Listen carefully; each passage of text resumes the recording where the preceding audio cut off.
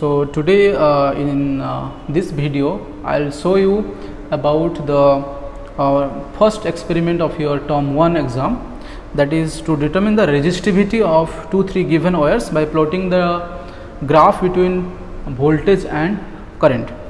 So for that we require your voltmeter, ammeter, your rheostat, battery eliminator. So all these things are required, and I'll show you in detail how to connect the apparatus, and also I'll show you the calculation that how to do that practicals. So let's come to the experiment part.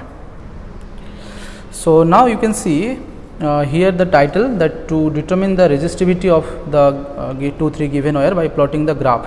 So you know that from Ohm's law, R proportional to L and R also proportional to 1 upon area. So R equal to rho L by A and rho is equal to R A upon L. So this is your formula that we are going to use here. So what we will calculate here? We will calculate resistance, area of cross section and length of a given wire. That we need to calculate the resistivity. So R will calculate by the graph between the voltage and current, and area of cross section and the length.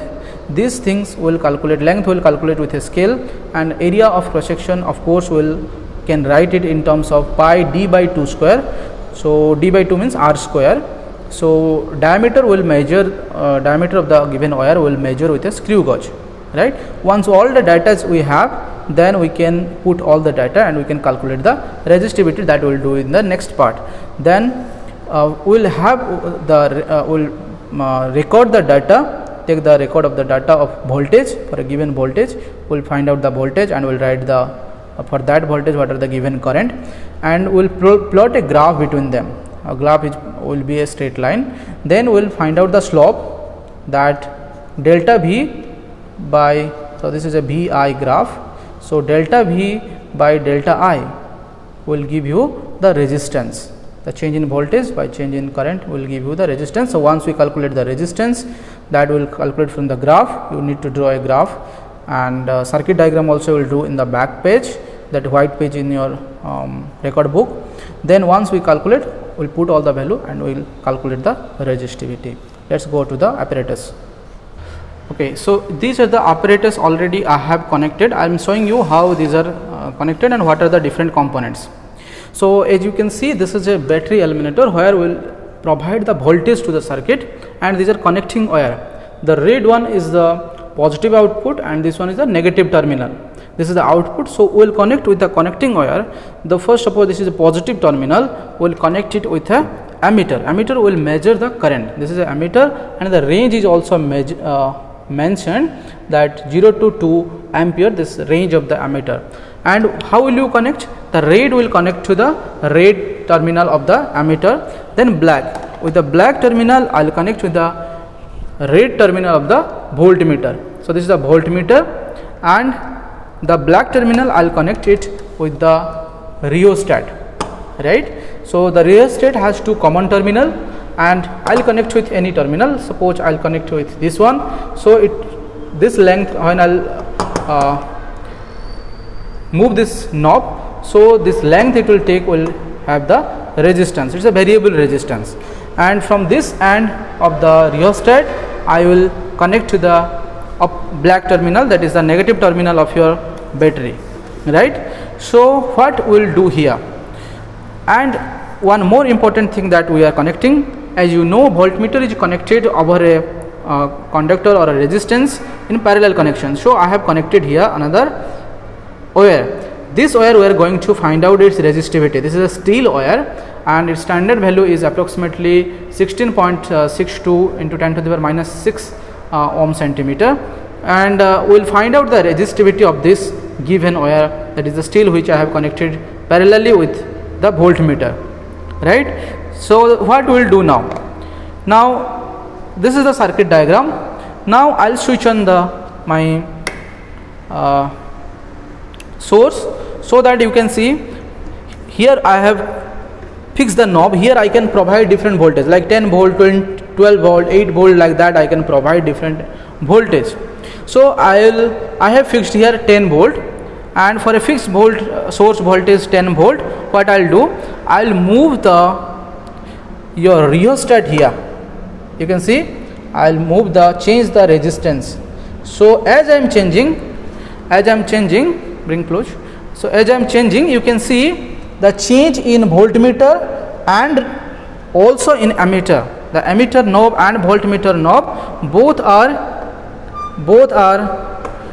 are changing.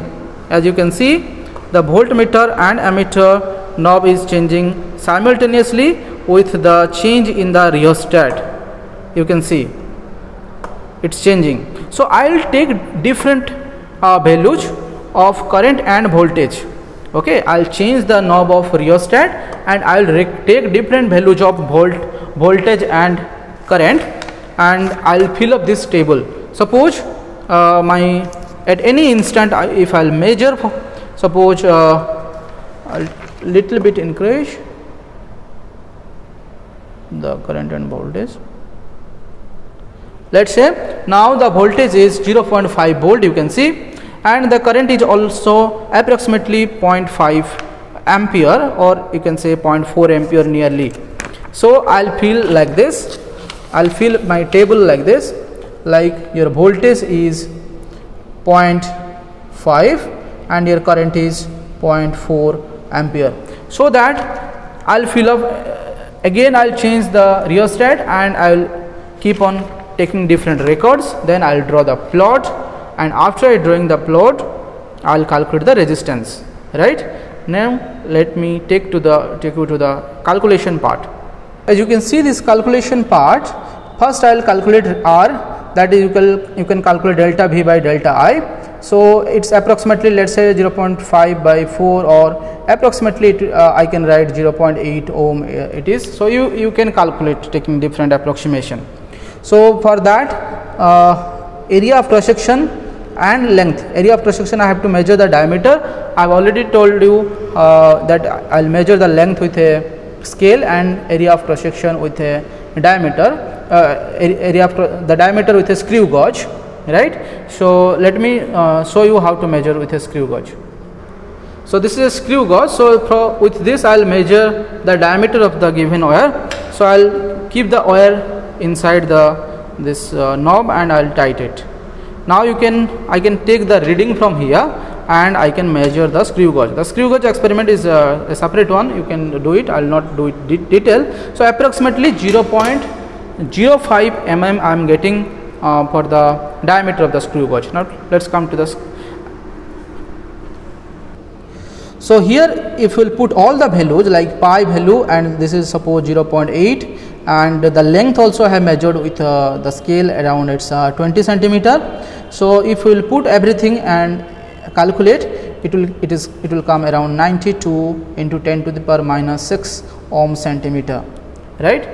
So it will come around not 92, it will come around 76.8 into 10 to the power minus 6 ohm centimeter. Now it is the standard is 16 into 10 to the 16.62 into 10 to the power minus 6. So this much of variation we will get because the measuring, there are different errors are here, measuring the diameter, measuring the length, then finally measuring the resistance. So lots of things are there. So there are lots of errors in the measurement because we cannot measure perfectly. It will vary point to point. So this much of error will get, but approximately in the order of 10 to the power minus 6 we are getting. So resistivity is coming in that order. So you can say you can calculate in this way, taking another wire also. This is the steel wire I have taken. You can take any copper wire like this. You can take one copper wire, you can take a aluminum wire, and you can calculate the resistivity using this method. So thank you, and I think you can write your experiment in this way. Thank you.